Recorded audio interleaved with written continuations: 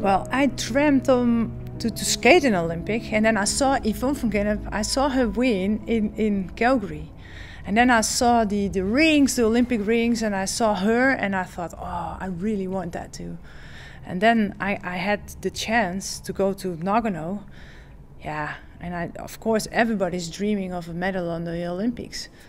But I came in a flow there, and yeah, it took me over the ice, and everything fell together like a puzzle. And then if you stay close with yourself, and all the technical parts fell together, and I didn't see nobody, didn't hear anything, and then I came over the finish and watched at the screen, and then wow, world record, and that was my first Olympic medal on the 1500.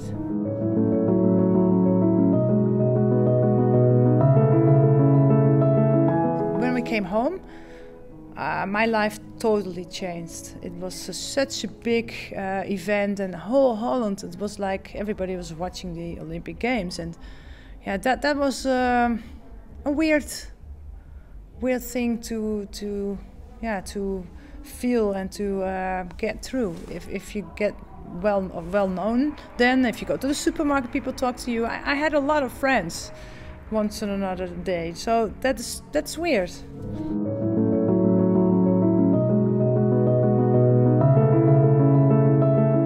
Yeah, well, it just happened, so go with it, go with the flow. And it's sometimes hard because then you want to do the normal stuff. And sometimes I took the dog with me because for the dog, nothing changed. It's still the boss of still his mate, and I train with him.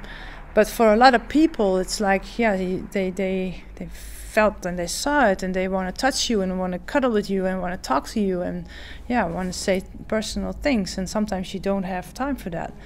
And I think you come in a lot of house rooms, people watching TV, so it feels comfortable with you. But I don't know a lot of people, so that's sometimes a little difficult to, yeah, how you deal with that. It's try to stay nice, but say, oh, I'm sorry, I've not time now, and then move on to the training or something.